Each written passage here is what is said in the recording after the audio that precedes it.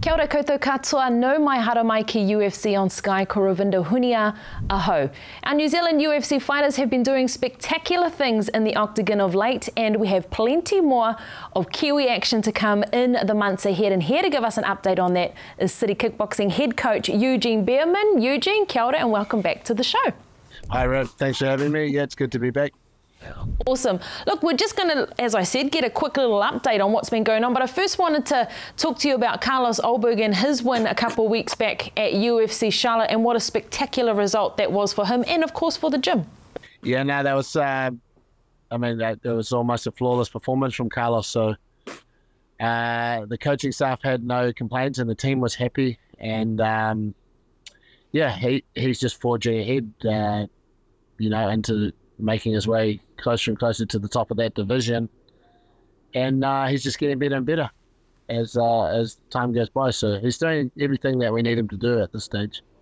Good. He's 3 years deep now into his UFC career, and after that spectacular first glimpse of him on Dana White's Contender Series, what have you made of his journey so far, and now knocking on the door at a top 15 ranking?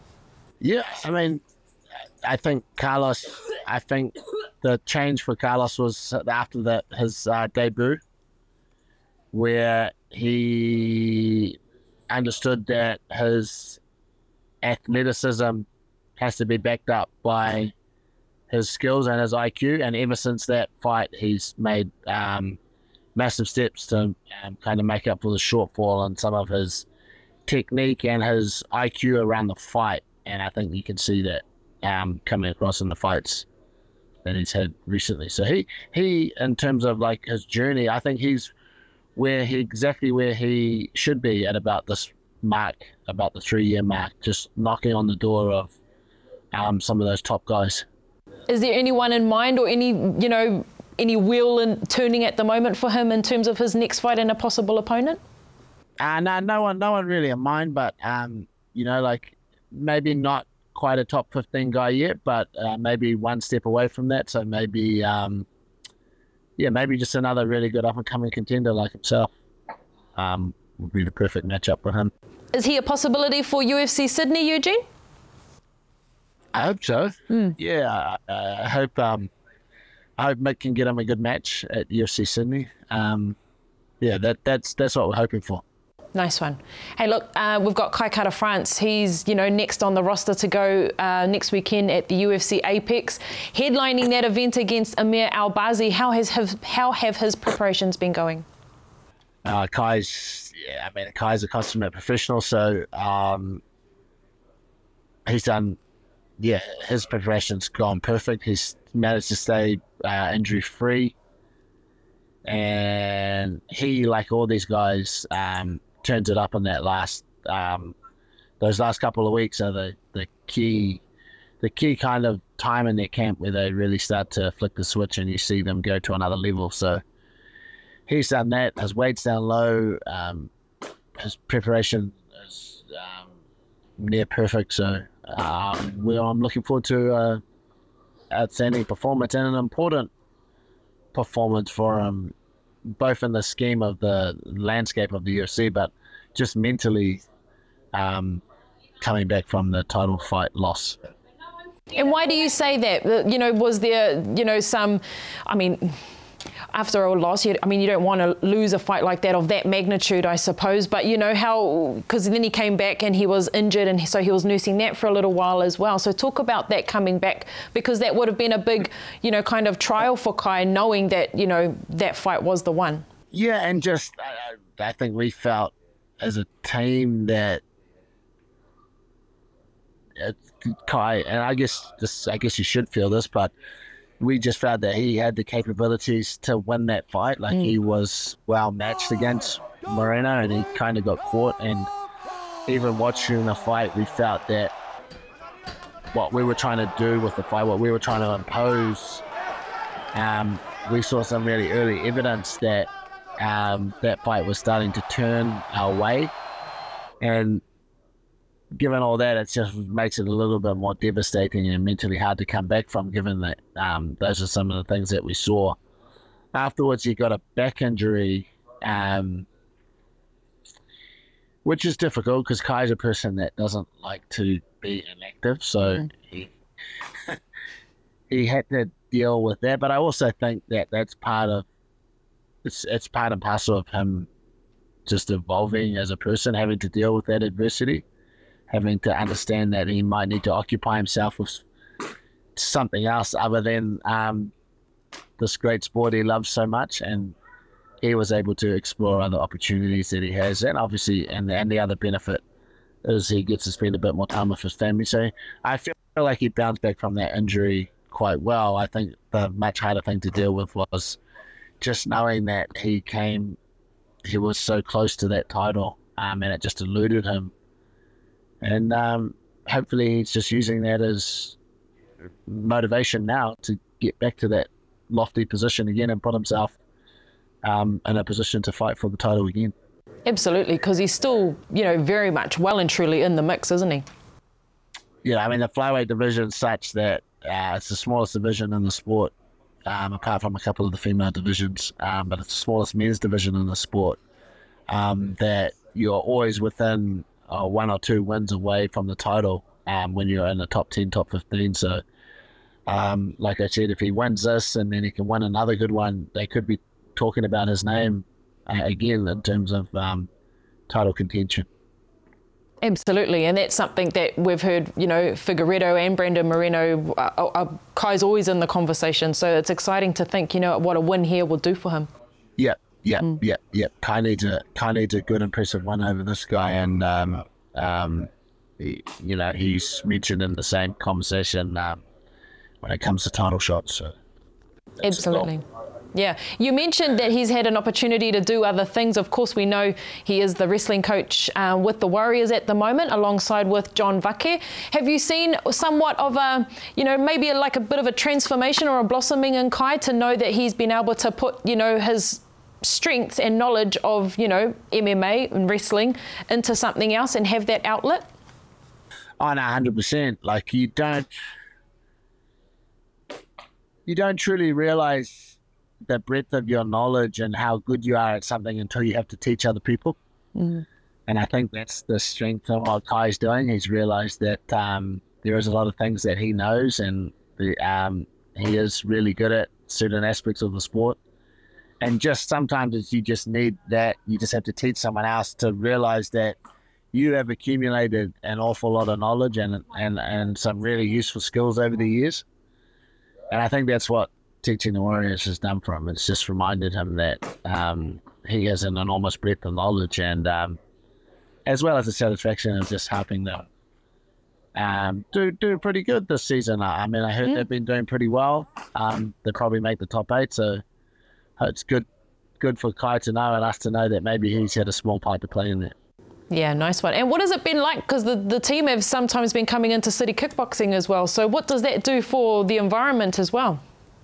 Oh no, it's cool to have the boys around in the gym sometimes, and it's good for them to have a change of environment. But it's also good to see, these guys they're high-level athletes at the top of their field. They have a lot of things in common, and one of the most common things is just their drive. When they come to training, that's their job, and they have their desire and their drive and their motivation to train hard. That's inspiring for us to see that there's other athletes and other sports that are doing exactly the same thing as us. It's pretty cool. Yeah. Eugene, I know that you'll be heading over to Melbourne. You have a fighter, Kevin Newsett, who'll be featuring on the Hex series over there this weekend. But when do you get ready for the Apex in Las Vegas? I fly over to Kevin. He's got he's a guy who's been on the outer edge of trying to make the UFC for quite a number of years now, and he's a very, very good fighter, and he has the capabilities to fight at the highest level. He just has to put it all together. So I just go and corner him on Saturday, but then I fly across to Brisbane on Friday. Then I fly across to Brisbane because I got a lady called Gina G, who's a professional fighter, and another amateur fighting in Brisbane. And then from Brisbane, the next day I fly back to Auckland, and then the next day I fly out to Las Vegas. So that's on Monday I fly out to Las Vegas. So I got a busy couple of days. but I will leave for the Apex on Sunday with our other wrestling coach, Andre. So he'll be well taken care of, and he'll go over a couple of days earlier before me. It's just good to acclimatize for those guys to get there early. Not going to do much. They're basically just going to rest and get over the little bit of jet lag they have, and then I can just come in and just kind of fit in after they've been well rested. I don't get jet lag because I travel too much. You live on a plane these days, Eugene. Yeah.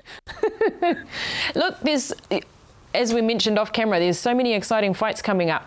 And then you've got International Fight Week with Dan Hooker. Alexander Volkanovski will be, of course, headlining that event. Dan Hooker, I feel, is like an interesting one in your gym, because there were conversations that I had with him in New York about that he's looking at, his fight career in the UFC in kind of a different light now, that he has full trust in his camp, that it's a we thing, it's not a me thing, to ensure that success while in that city kickboxing camp. What have you made of Dan Hooker, and do you see this change in him? Yeah, that's a good question. Dan's always been an important part of the team.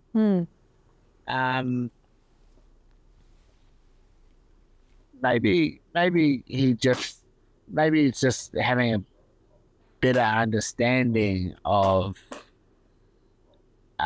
the work that goes into preparing him and the team for fights is very thorough and diligent, and it doesn't leave any stones unturned. And if you trust that and you do everything that we're asking you to do in terms of the strategy and the tactics and leading up to the fight, then we believe that that is your best chance to be successful. And maybe we didn't always have his complete buy-in on that, but maybe we do now. But I think maybe that's just a process in his own head that he's had to work out for himself, kind of outside of our input. Yeah. And if he's found himself in a good place, then I'm happy for him.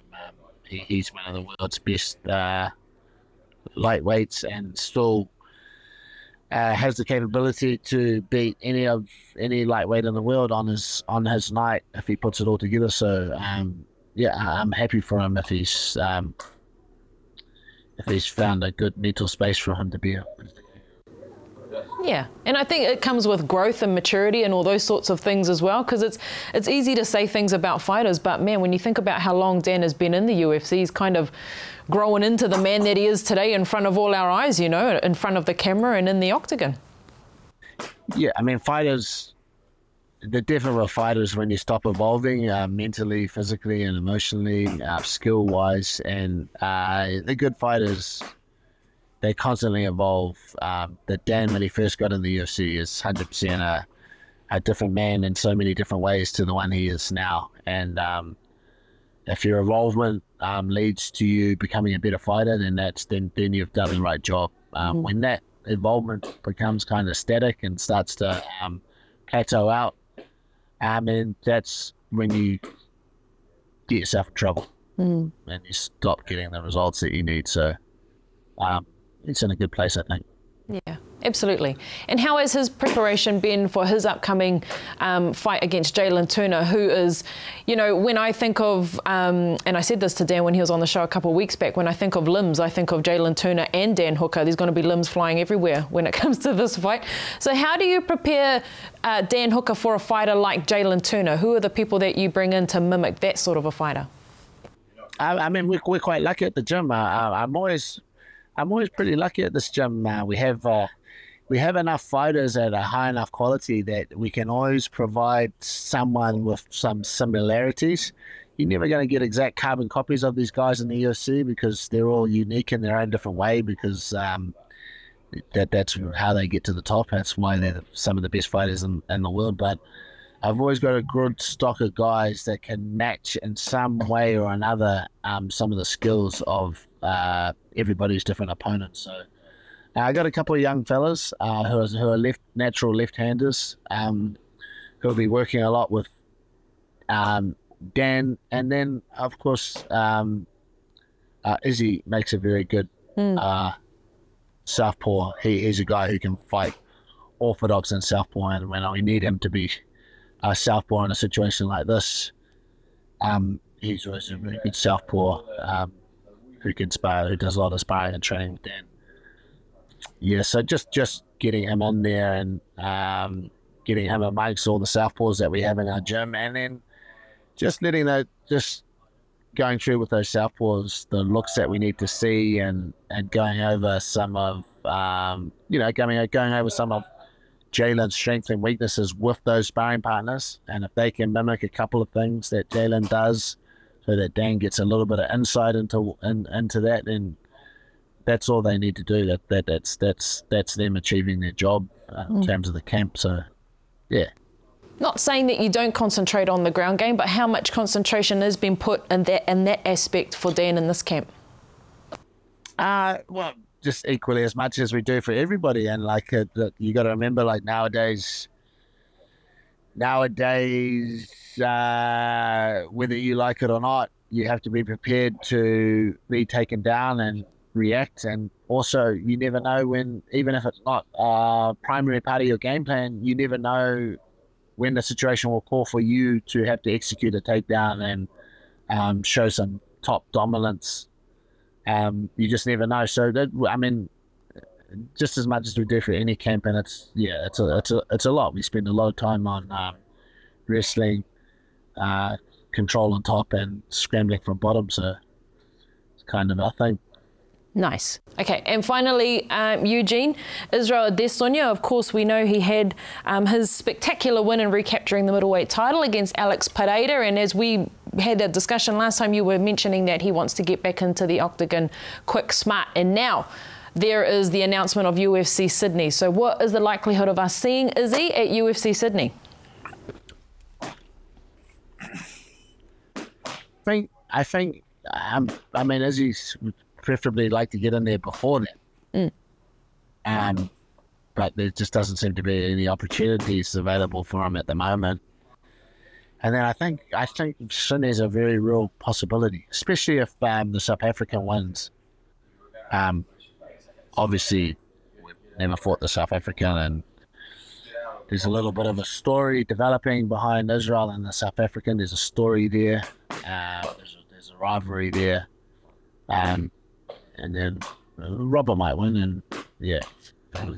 Because what happens if Robert wins? You know, when they're saying that they're teeing up the next, possible fight against Izzy, and Robert comes back for fight number 3. Does that kind of leave you guys stuck in the mud with that, or you must have to go in and fight him again? Maybe. Maybe we have to fight Robert a third time.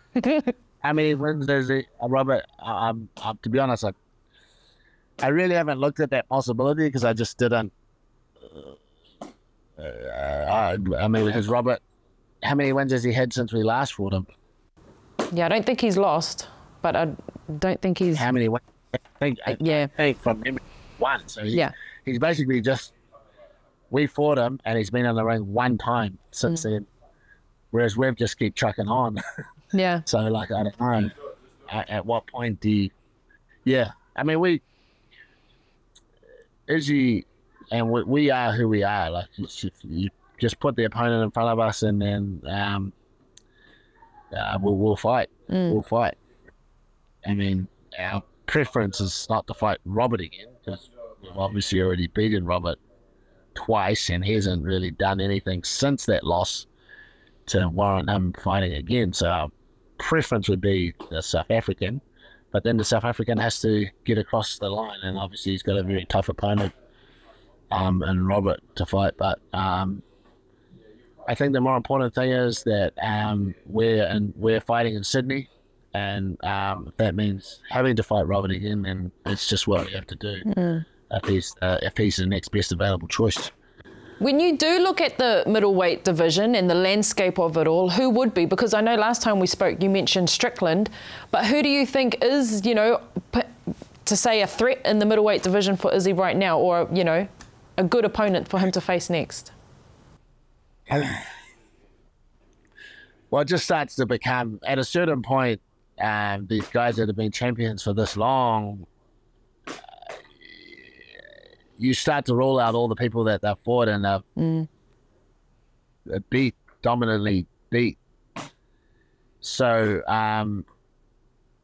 sometimes it's not all about the best fighter, it's about what fight's available. And I don't know, whoever he hasn't fought.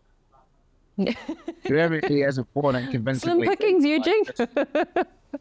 Yeah, and that's the thing. But from in, like, I mean, Driscus, hopefully he can get himself a win because we haven't fought him. Sean Strickland's coming off a win if he can get another one. Otherwise, you're looking at fighting guys like 3 times, 4 times. It just gets a little bit ridiculous. So, I mean, that's not an Israel problem. That's a problem to do with the division, and that those guys people need to put themselves forward. That's how you become a champion. You put yourself forward, you fight. You do quick turnarounds, you fight whoever they put in front of you. You don't get injured, you fight through injuries. You put yourself, when you're a contender, when you're a champion, there's certain liberties you get, I guess, but when you're a contender, you got to just, you're in a scrap. You're in a proper, you're fighting for the bone. You're fighting all the other dogs for the bone. So you really got to get in there and scrap for it and separate yourself from the rest and put yourself as the #1 guy. If there's a card that Izzy wants to be on before Sydney, which one would you be likely looking at? You see, Ravinda, I don't know anything about the UFC. Okay. That's the truth. I don't know what cards are coming up. I know only there's 3, at the moment there's only 3 fighters I know about. They're Jalin Turner, they're Rodriguez, and they're Albazi. And those are the only 3 fighters that I have anything to do with. I don't know when the events are. I even forget when Dan and them are fighting. Yeah. My full concentration goes on those 3 fighters and my guys. And I wouldn't know what events are coming up. I don't watch any UFC unless there's something particularly interesting on. So, the short answer is I don't know what events are coming up. Ka pai, and fair enough. You do have a lot on your plate, mate. I was trying my luck. Give us 8 weeks. Any event within 8 weeks. Yeah, we need an 8-week camp, and then anything outside of the 8 weeks, 10 weeks, 12 weeks. If there's any events coming up, we'll do it. Nice one. Look, I'll leave it at that, Eugene. Always a pleasure to have your time and your whakaaro, your thoughts on these upcoming fights. So very much appreciated, and please travel safe over these next few days. Cool. Thanks, Rav. Good to talk to you. So whānau, plenty of action coming your way in the coming months. But next up will be Flyweight, Kai Kara-France up against Amir Albazi. All the action will be coming live and direct from the UFC Apex in Las Vegas. You can catch all the action June the 4th, next Sunday, all live on ESPN. Mā te wā. The UFC is back with top 10 ranked flyweights. Former title challenger Kai Kara-France is on the hunt for his 15th career finish by stopping the dangerous Iraqi standout Amir Albazi, undefeated in the UFC and looking to propel himself into title contention. Plus, a full card of can't miss action. Don't miss UFC Fight Night on ESPN and ESPN Plus.